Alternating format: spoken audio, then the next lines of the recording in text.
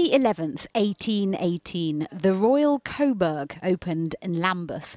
For actors over the next 200 years, there's always been something about this place.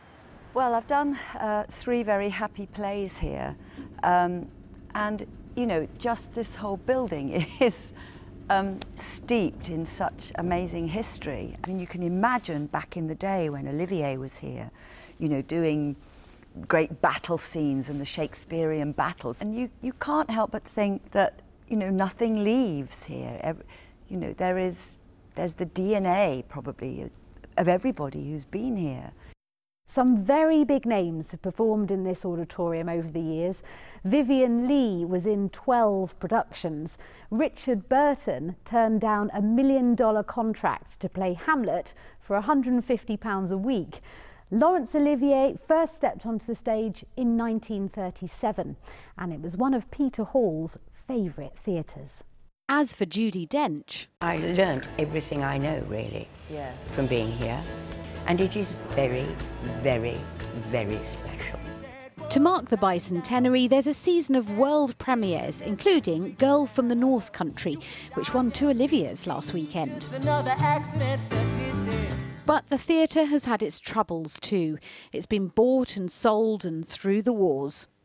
It's like a little fighter, this building. It's this little Trojan horse coming through. I'm not going to be knocked down. I'm not going to be bombed. I'm not going to be a bingo hall.